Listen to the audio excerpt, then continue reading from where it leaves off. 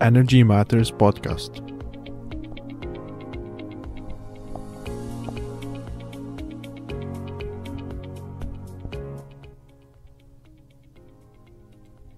Hey everyone, thanks for tuning in. I am your host Kassem Alokla from Texas A&M University, Society of Petroleum Engineers. The aim of this podcast is to discuss and explore some specific topics about the energy industry in general and the oil and gas in specific, while covering some related topics in environment, economics, policy, and many more. Today's episode is of exceptional significance as we have the privilege of hosting a distinguished guest, Mr. Travis Stice, the CEO and the Chair of Board at Diamondback Energy. Mr. Stice will be sharing his valuable insight on Diamondback's accomplishments in the exploration of unconventional resources in the Permian Basin. Additionally, he will delve into his career journey and provide his perspective on the future of energy industry. Mr. Stice, thank you for joining us. It's a great pleasure for all of you here at Texas A&M. Howdy, Alex. Good to be with you today, Kassem. Thank you so much. And without any further ado, let me introduce our speaker, and then we'll start with the questions. Travis Stice is the CEO and the Director of Diamondback Energy, which is an independent oil and gas company headquartered in Midland, Texas. Stice joined Diamondback in 2011 as the Chief Operating Officer and was appointed the CEO in 2012. Under his leadership, Diamondback has become one of the most successful and innovative companies in the energy sector. Mr. Stice has 37 years of industry experience and over 28 years of management experience, having held executive position at a number of oil and gas companies, including Viper Energy Partners, Apache Corporation, and Burlington Resources. During his time at Diamondback, Stice has led the company through numerous acquisitions and expansions, including the purchase of Energen Corporation in 2018. Mr. Stice graduated from Texas A&M University with a bachelor degree in petroleum engineering. He is also a registered engineer in the state of Texas, and he is a 37-year member of the Society of Petroleum Engineers. He also serves on the industry boards for different institutions, including Texas A&M Petroleum Engineering Advisory Board and the American Petroleum Institute. Stice is widely respected in the energy industry and has received numerous awards and recognitions for his leadership and accomplishments. Additionally, he's on local community boards for different institutions, including the Midland Memorial Hospital and the Dynamic Catholic Institute. Again, Mr. Stice, thank you for joining us today, and we are glad to discuss some of your career achievements and the energy industry perspective for the future.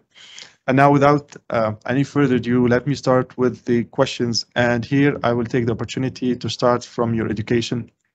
So you graduated in 1985 from Texas A&M University with a petroleum engineering degree. And the first question here, how did Texas A&M influence the person you are today in terms of leadership, technical aspect, and of course the work ethics?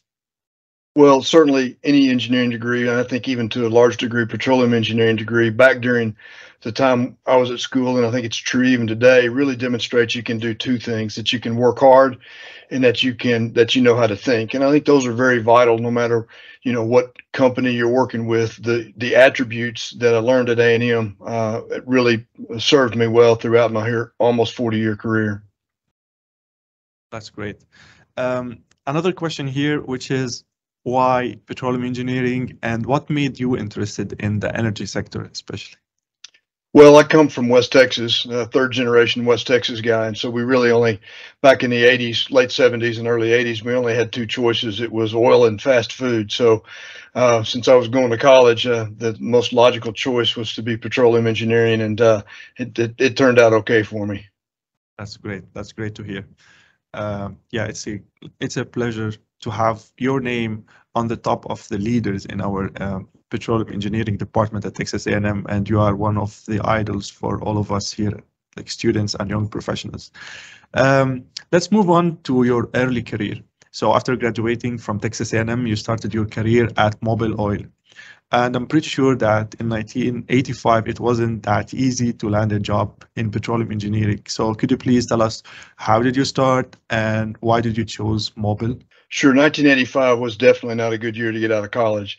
Petroleum engineering was under, attack. We had too many students coming out and the industry was in a contraction phase and jobs were few and far between. And And to this day, I still keep my flush letters. I have, I don't know, I think there's 35 or so flush letters that I got.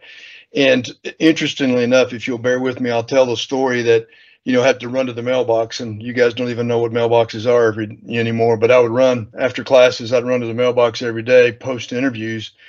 And, I'd open up the envelopes to see if anybody was interested in me as an engineer. And we call those flush letters. I think I mentioned that. But what was interesting is that every company came up with creative ways to tell you that you're not worthy of joining their ranks. And Mobil Oil was just another flush letter that I got. It said, not interested in your abilities, however it was phrased. And I just put it in the rest of my reject pile.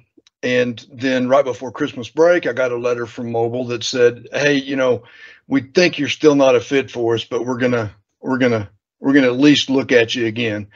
And so that was Christmas break. So I had some tiny bit of optimism during Christmas break that something would materialize on the other side in the spring semester. Meanwhile, I'm still accumulating flush letters from other companies as well. And then so it was about February, right after classes started, that I got another letter from Mobil. This is the third letter following a 30-minute interview. And it said, we confirmed it. You're still not worthy of coming to work for us. And I said, man, that's an amazing amount of analysis done, off a 30-minute interview. So I boldly looked up the guy that interviewed me on campus and called his office there in Houston and said, here's what's happened. And they said, well, your GPA is, we kind of looking for 3.5s and above, and your GPA was whatever, around 3 or 3 and change. And he said, we just decided to go another direction. I said, well, I've got great summer experience. I was raised in the oil field, nursed on a pumping tee. I know exactly, what this industry is about, and I think I can make you a hand.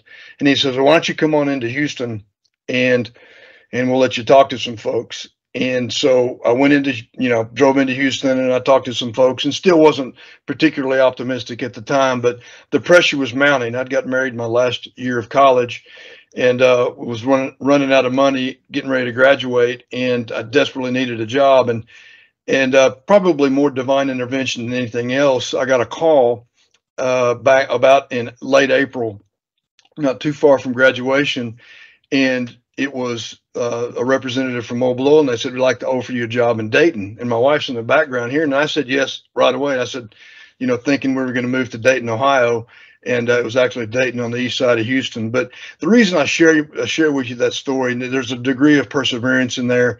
There's a degree of making sure that you follow what it is you believe you dream in, and don't take no for an answer. And Mobil was a fantastic company to work for. I worked for them for 5 years, and they gave me a chance to get started, and I'll always be indebted to them. But if we were in person, I could show you still the flush letters, and I've gone through there and I've highlighted each of those flush letters from the different companies about, how they told me that I wasn't worthy to join their ranks. So a little bit of motivation, but certainly a perseverance and chasing in what you believe in. And granted, I had a higher degree of desperation maybe than most, but like I said, I think it turned out okay. Wow, that's really inspiring. And like anything in life, it takes passion and perseverance, as you mentioned. And yeah, it always starts from the bottom to the top. And yeah, thank you for sharing this story with us. After a few years at Mobil, you moved to Burlington Resources. So what made you pivot to another company at that time, and why Burlington specifically? Well, Mobil Oil had just merged with Superior, and there was a lot of Superior folks that were leaving Mobil at that kind of my 4th and 5th year of career. And while I didn't realize it, and this is another piece of advice, while I didn't realize it, those individuals that came from Superior that ultimately were leaving and going to Burlington Resources were paying attention to my career, even though I was an early career professional. And so those guys had left Mobil Oil, and it's really started this with Burlington to grow that enterprise. And they reached out to me, and I had such tremendous respect for those individuals, even though I had a lot of loyalty, as I talked about, for for the Mobil Oil organization. I really felt like a smaller, more nimble oil and gas company like Burlington was a better fit for me. than mobile was at kind of year 5 in my career. So prayerful consideration, but I made the change and moved over to Burlington Resources, which, was a fantastic company to work for. And, I learned most of the things that I've applied, over the last 20 years of my career from the almost 20 years I worked for Burlington Resources. So a fantastic company. Yeah, completely. I totally agree with you. And we always need to challenge ourselves and not to stay in our comfort zone. And talking about changing companies, after Burlington Resources, you were at ConocoPhillips, Apache, and Laredo at different positions. So were these carefully planned career stepping stones, or were they just like opportunistic positions?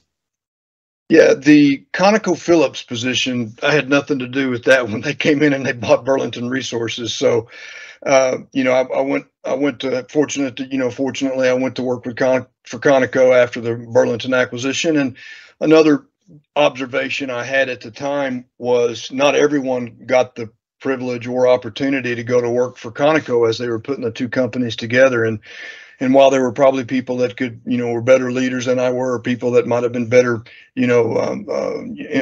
traditional engineers, I think one of the things that helped me merge into Conoco effectively was keeping a real positive attitude. I'd always had an attitude about, whatever it is you want me to do, I'm going to do it to the best of my ability, but I'm going to do it with a positive attitude and try to bring those around me up to that same level of high attitude. And that really made a difference, I think, as I look back on it, that, some people were rightfully disappointed that that the company they loved, Burlington, was no longer. And I was one of those, but I immediately adjusted my attitude to try to be successful at ConocoPhillips. And I really stayed on with ConocoPhillips for, almost 3 years, really trying to influence, what I could in the arena that I had on how to develop unconventional resources, in a more nimble way, more cost-effective way than most super majors were thinking about unconventional resources. And then I segue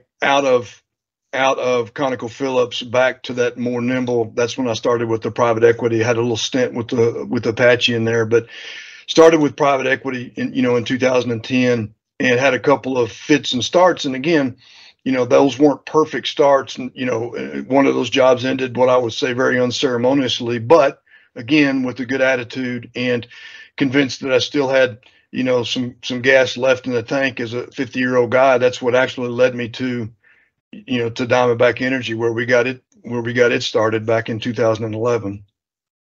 Right. This is a great tip. So yeah, a couple of things here. So were there any roles during the time consequential to your latter success running Diamondback? So were there some instances that really made you into like what you are now as a leader in the industry? Yeah, I certainly believe that I recognized pretty early on in my career that I wasn't going to spend my whole career as an individual contributor, a technical expert. There's some that are and that are incredibly gifted at that. I didn't fall into that category. In fact, I was in the half of the class that made the top half possible. So, I knew that, traditional academics and engineering weren't going to be my full career. And so I pivoted into leadership. And again, I think my attitude about doing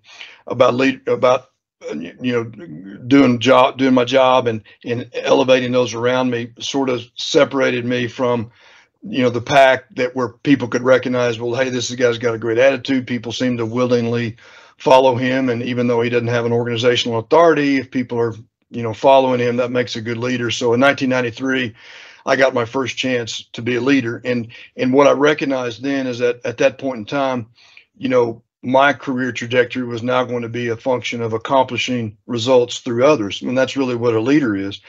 But there was something that happened in, I believe it was 1993, maybe early 94, that I recognized that I needed a shift in my thinking about how I was going to be a leader.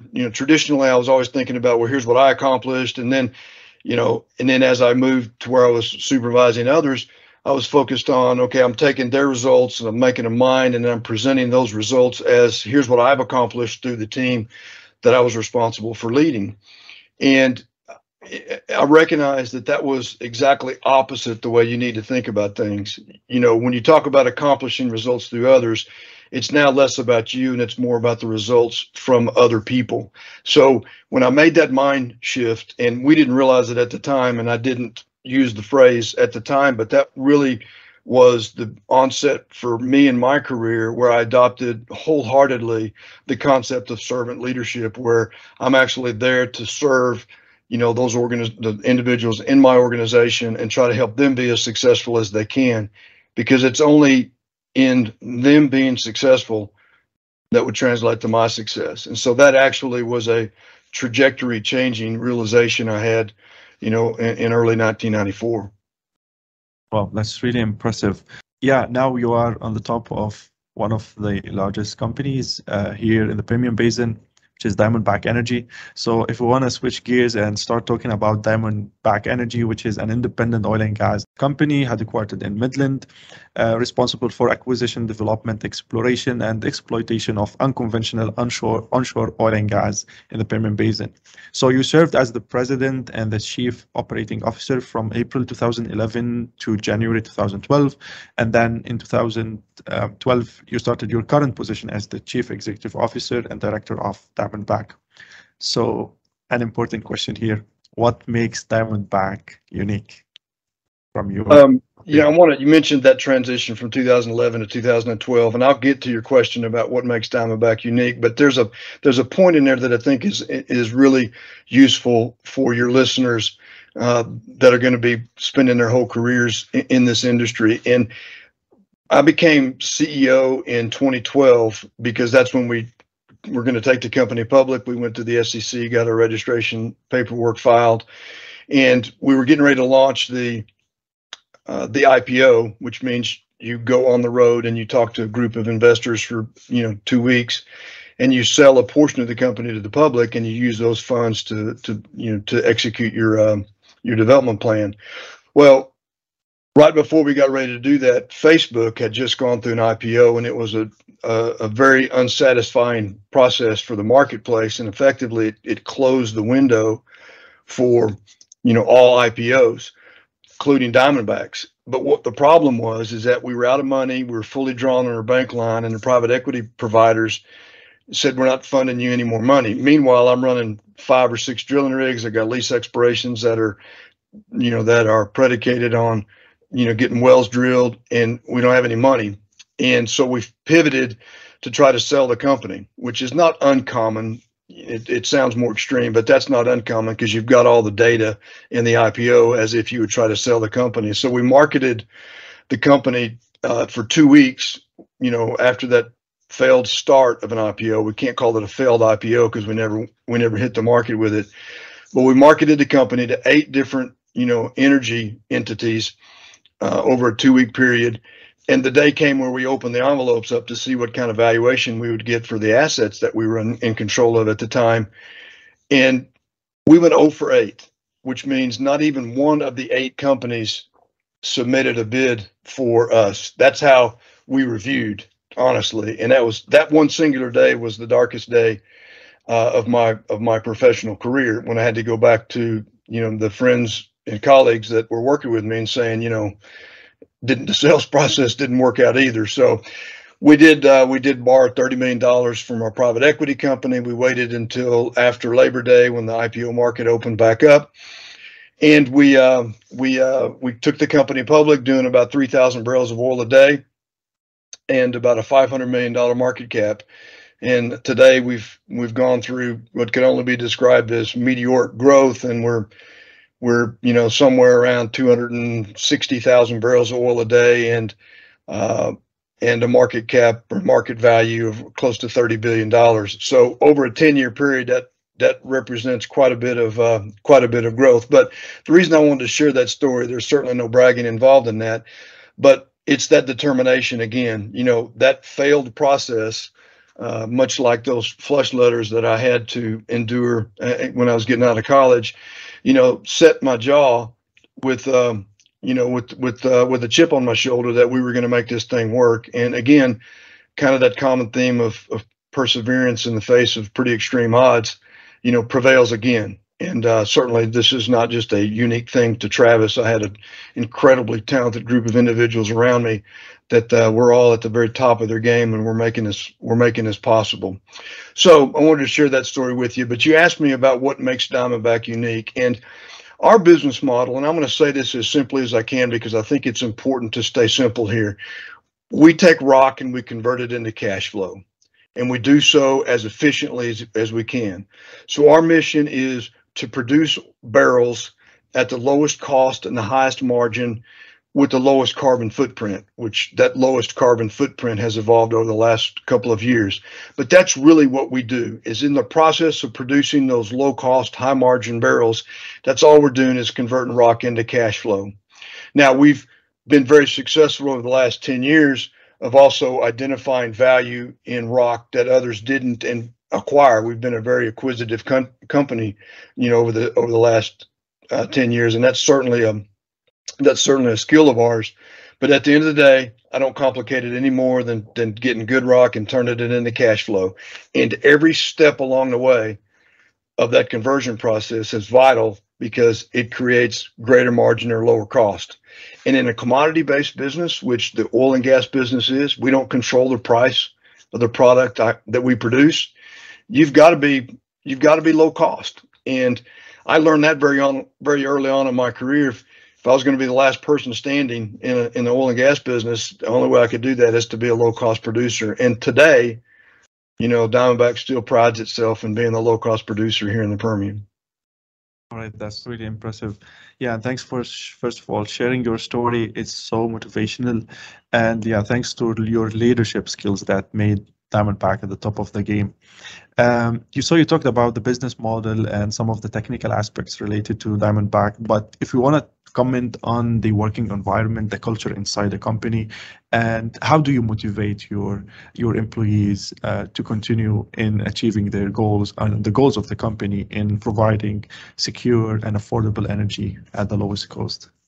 Well, everybody has to have a purpose, and your job, you have to have a purpose for it, and you have to find your spot in the value creation chain, and that creates the purpose for you. You have to be recognized for what you do well, and you have to be compensated and rewarded for what you do well.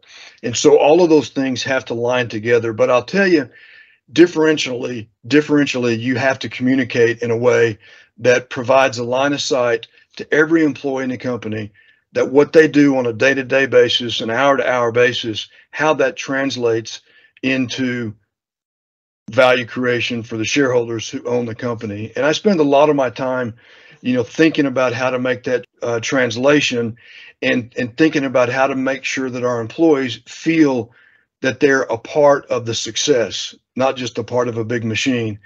And one of the ways that we've always strived is to keep a real flat organization. And what I mean by that is that we don't create silos in our organization.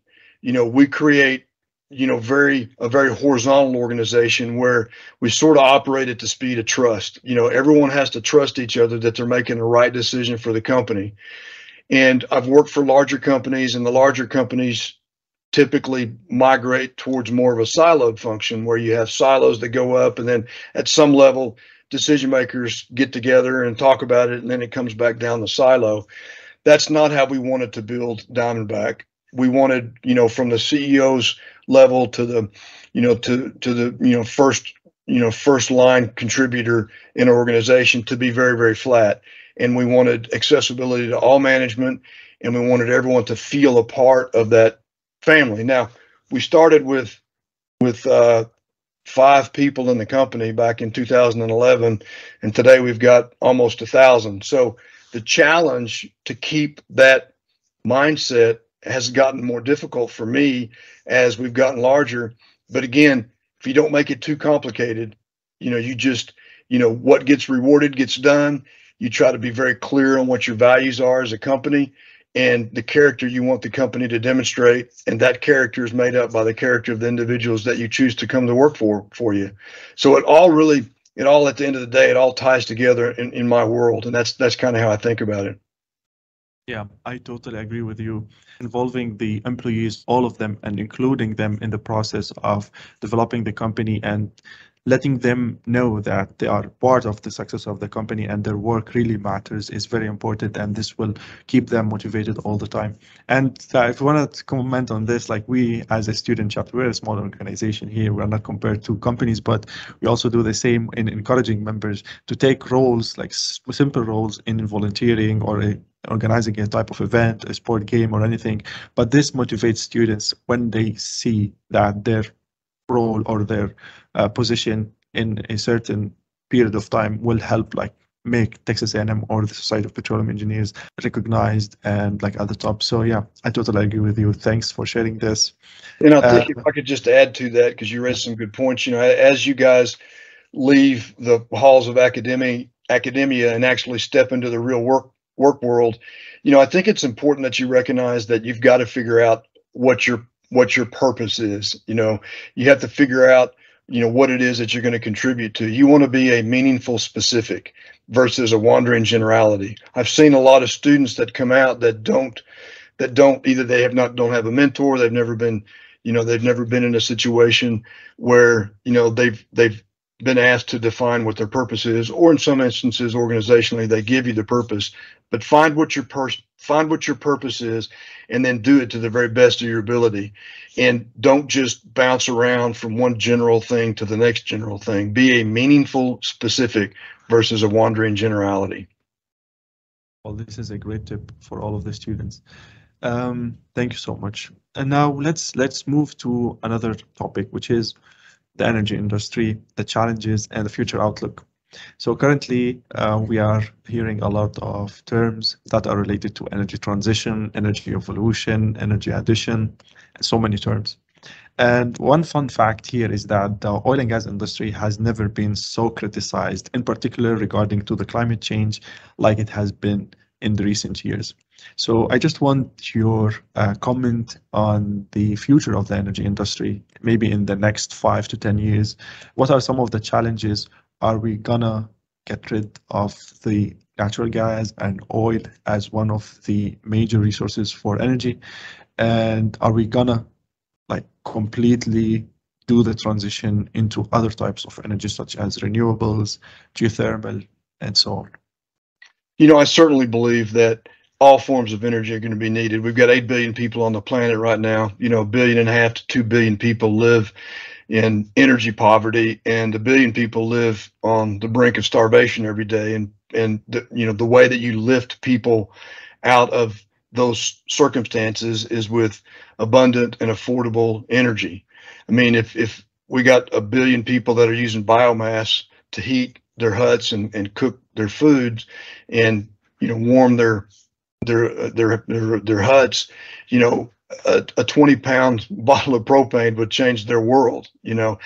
I think all of the above needs to happen. It's really an energy expansion. We're doing 100 million barrels a day roughly as a world today, consuming 100 million barrels a day in the world, and that number is going to not do anything but go up for the next decade. I don't know what the number is going to be. I'm not an energy forecaster, but I know what it is that we do, and I also know that companies in the United States produce some of the most environmentally responsibly produced barrels and socially produced barrels in the world. And I think the combination of those means that the barrels that we produce here in the United States should be the preferred barrel on the world stage. Now, other forms of energy, like I said, all of it needs to come into the equation. And look, I want my grandkids to be raised in a world where they don't have to worry about global warming. They don't have to worry about poor air quality in the air in the cities where they live and work. And one of the ways to do that is to find a way to supplement dense hydrocarbon generated energy with other forms of variable energy like wind and solar. I do think, though, you have to look at the entire supply chain of all energy that gets provided. Solar panels, the cobalt that's being mined by hand, in sub-Saharan Africa and the Congo. You need to be very aware of all of the elements that go into wind turbines and solar panels. All of them are needed, But let's not be naive that in some instances those are being mined in the most extreme conditions. Again, that's back to my socially produced barrels that we do here in the United States. I do think it's a fair question in today's world that students ask, am I going to have a business to be, to retire in, or am I going to have to look at transitioning away from my career? I'm absolutely convinced that we're going to be producing hydrocarbons for the next 50 years, and in probably numbers well higher than what we're even doing today, because energy transition is just so hard unless there's some fantastic innovation, that creates a breakthrough. And if that's the case, that's probably better for the whole world anyway. But you're going to have you have the opportunity to have a long and very illustrious career in energy industry as we have it today. Unfortunately, for the last 20 years, most of us in the energy industry relied on almost a moral obligation to do what it is that we did. And in the process, we ceded the narrative to one that was really magnified during COVID in 2020, is that the world can do without traditional oil and gas, which we now know is not the case. One observation is looking at what Europe's going through right now, particularly Germany. I think they've spent somewhere around $500 billion over the last, 20 years, trying to transition away from oil and gas, and they've taken their energy consumption from somewhere around 84% down to 79%. Anyway, I may not have the numbers exactly precise, but they've spent a lot of money to not make a very big difference, and they still now enjoy the highest energy costs in almost all of Europe. So it's not an easy solution. All of it needs to be done, but we need to make sure we're investing in innovative technologies that allow less dense energy creation, like wind and solar, to become more efficient so that it can compete with oil and gas, not only economically, but also, for the betterment of those that need it around the world. Awesome.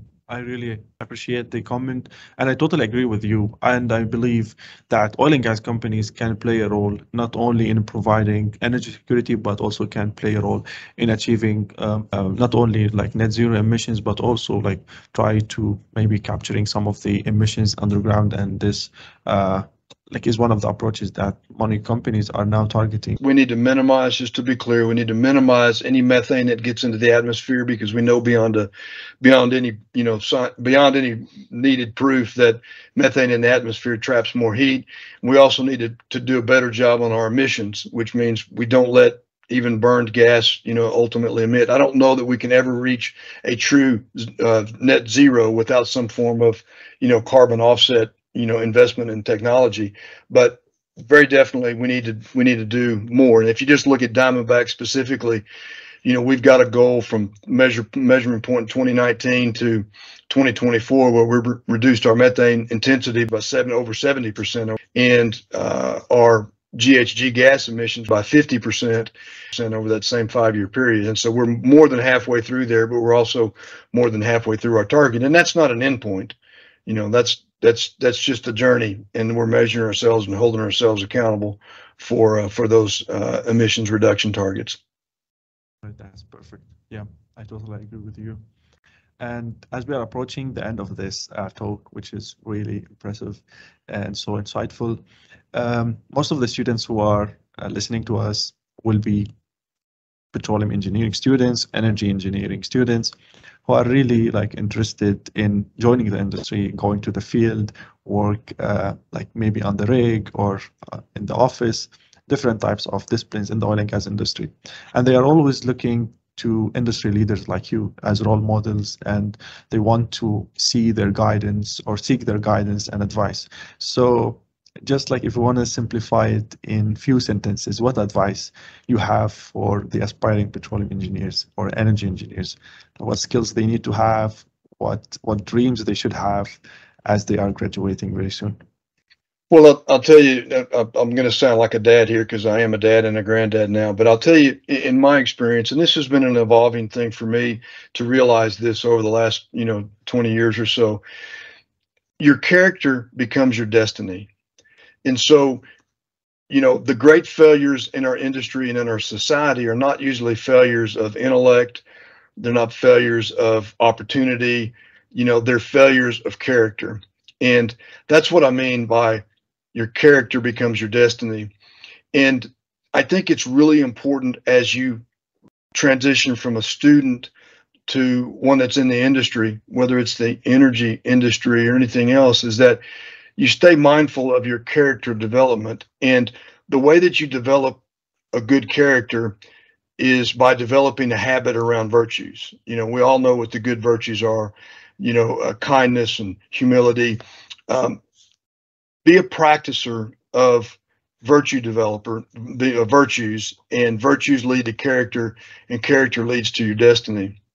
I'll also tell you that from a professional perspective, when you get out, you got to know how to play nice with people in the sandbox, because there's no longer a world where, you're just an individual contributor, in an office. Everyone has to collaborate, and the ability to communicate ideas succinctly, articulately, the ability to elevate those around you because of your own performance is really important. So, be the best at whatever it is you're doing at the time in front of you. Don't worry about what the future holds. Worry about what you can control. And I like to say, as you leave academia and go into the workforce, that first 5 to 10 years is really what I call the learn period. That's when you're learning how you're going to contribute for the majority of your career. So it goes from learn to earn, because the more you learn early on in your career, the more you're going to be able to earn, when it really matters, because I get a little frustrated with early career professionals that they'll leave one job for another job because it pays them $3,000 a year more. What you should be worried about is how can I learn more so that I can earn $3 million more, when I move to that earn phase. So focus on learning early in your career, and then that earning will be a lot greater on the backside. I hope that makes sense. Yeah, it makes all the sense. Thank you for sharing your advice. And also, I really like the learn and earn strategy. I think with this, we come to an end to the discussion today. I think it has been an excellent discussion, and I'm confident that everyone will find it very informative and engaging. On behalf of Texas A&M University Society of Petroleum Engineers Student Chapter, I extend my sincere gratitude for you for taking the time to join us today. Leaders like you are our motivation and like our role models, so that we always look into you and see your leadership and follow your steps in order to be also leaders in the future. So I wish you and Diamondback all the best in the coming years, and also in continuing the legacy of the company in providing affordable and secure energy to both the United States and the world. Thank you for your time, and I really appreciate it. God bless and gig 'em. Thank you so much.